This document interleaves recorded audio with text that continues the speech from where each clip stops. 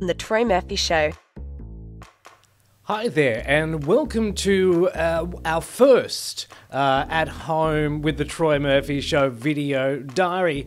Now, hopefully this will be the first of many the Troy Murphy Show home movie videos that we do here for the Facebook and the Twitter.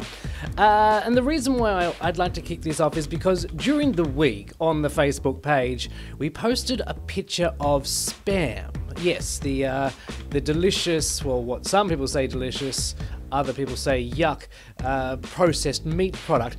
I didn't believe it was still being made, and that's why I took a picture of it and shared it on Facebook and got quite the reaction from people saying, yum, delicious, staple of Hawaii, and other people saying, yuck, disgusting, never ever try it. So that's why we thought here on the Troy Murphy Show, in this at-home diary video thing, whatever we're going to call it, we'll come up with something eventually, is to try some of this Spam. So I'm just going to open it now, fresh out of the can. Oh, it looks a bit like cat food. Maybe I should read the ingredients first before we actually eat this. It is processed meat.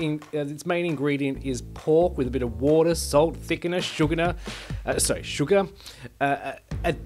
acidity regulator, a gelling agent. Oh, it's got antioxidants in it, so it's got to be good for you. Preservatives, color, and humescent, or whatever it is. It's fully cooked, ready to eat hot or cold, so I'm gonna give it a go straight out of the can, and it doesn't smell too good, and it's a little bit thick. I'm gonna do it properly with a fork. Here we go. It really smells like cat food.